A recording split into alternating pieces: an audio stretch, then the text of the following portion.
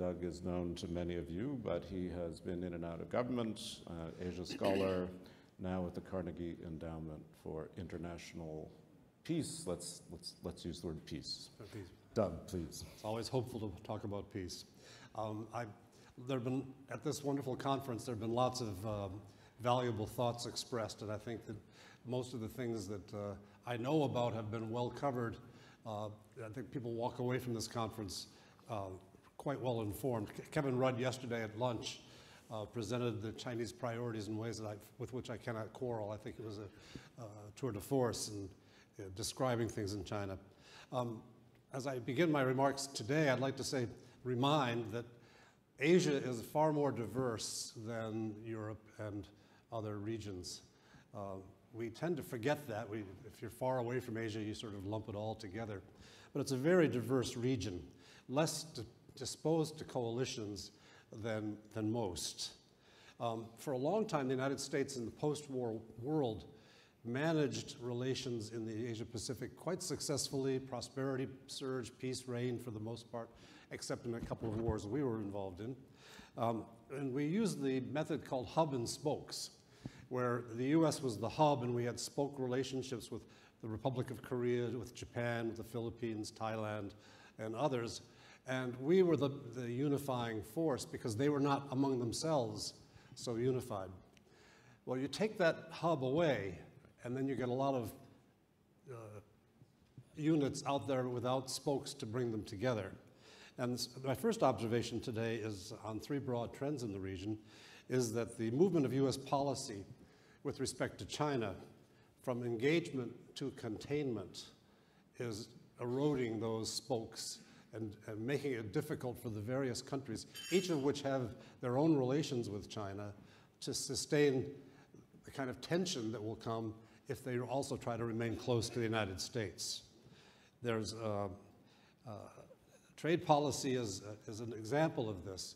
The US has not reconciled its trade policy between facilitating business opportunities within China, which would by definition deepen the connection between the two business communities and peoples, and pursuing decoupling, technological suppression, denial of access to high technology parts, semiconductors and the like.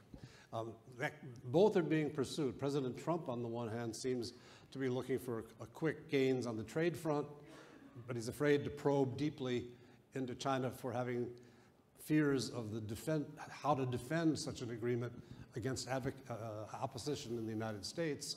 But below President Trump, there's a very broad consensus within the government to try to dismantle the many ways in which we do cooperate with China, for fear that China will overtake the US technologically, militarily, and economically in the decades ahead. Second observation, and this may draw some distinctions with Professor Aui's remarks. The administration of Donald Trump has articulated, with the idea emerging originally from Japan, of the free and open Indo-Pacific. This is a direct descendant of President Obama's rebalance to Asia, which was articulated in 2011. I was a consultant on the original rebalance to Asia as an outside party, and I know well that it was designed to help President Obama draw down the expense and the forces in Afghanistan and Iraq in order to shift the weight of American capability to counterbalance the rise of China. I think everyone in this room knows we never succeeded at that in that period. Materially, you can point to a few technical changes in the American dispositions in the Asia-Pacific, but in fact, whatever drawdowns have taken place in Southwest Asia, MENA, have not been transferred to East Asia. Nonetheless, China has been given a signal that the US intended to contain China without the US following up on it. I think the free and open Indo-Pacific so far is a matter of sloganeering internationally, which has similarly not produced a result. In fact, even under Donald Trump, we've doubled down. We now have forces back in Saudi Arabia that we had taken out a few years ago. The commitment to the Persian Gulf region remains quite strong, and new resources have not been made available to the Asia Pacific to provide the counterbalance to China's rise. Within the United States government, there has been some adjustment. It's kind of a symbolic kind of adjustment for the free and open Indo-Pacific. A few offices have been created, a few appointments have been made, but none of this translates back into capabilities in the region. And unfortunately, were we to try to go transfer some of these capabilities to the region, we would be stressing relations with alliance partners who, under pressure from China and in deep codependency with China economically, may be reluctant.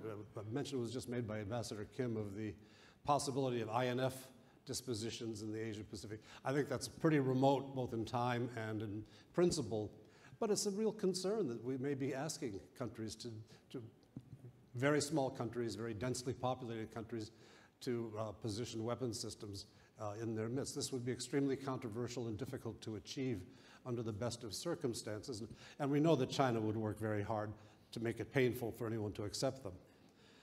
As U.S. relative strength has declined across the board with the rise of other powers, the U.S. has seen a shift in correlation of forces, and it's demanding more of the allies at a time when it can offer them less. Or in fact, it's demanding more in performance while demanding also more in support for the hosting of American forces in Korea, in Japan, and elsewhere. A third broad trend being reflected in Asia, I think, is the global balkanization, which has resulted from rapid, extensive globalization. And people are pulling back from the forces of globalization, even in the Asia-Pacific, which has prospered tremendously from this. Japan and Korea, we've just talked a lot about this with Ambassador Kim. Japan and Korea are pulling apart. I'm increasingly of the mind that we're not going to be able to put this back together again someday. Earlier panels discussed how the choice for South Korea is particularly painful because of their very heavy economic reliance on China and the pressure China has put on them with respect to defense measures taken to protect against missiles from North Korea. The Myanmar, which was a few years ago seen as emerging from dictatorship and becoming an example of a rise of democracy in the region, has gone into retreat. It's a very sad example.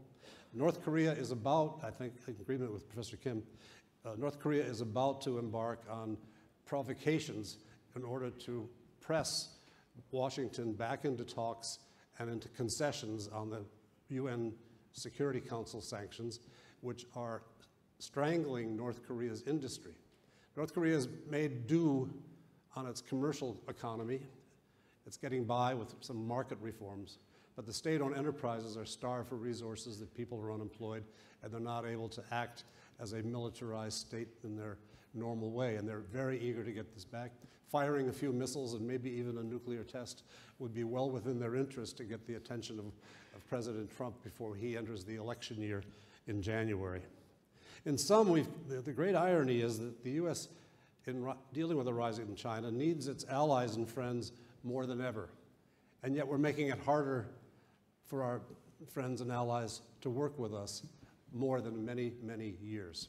And this is going to present a tremendous dilemma, not just for the current the current Trump administration, but for whichever administration succeeds it. Thank you. Doug, thank you very, very much. Join in that. I come away with this image of this spinning bicycle wheel completely spinning apart with the spokes going in all directions.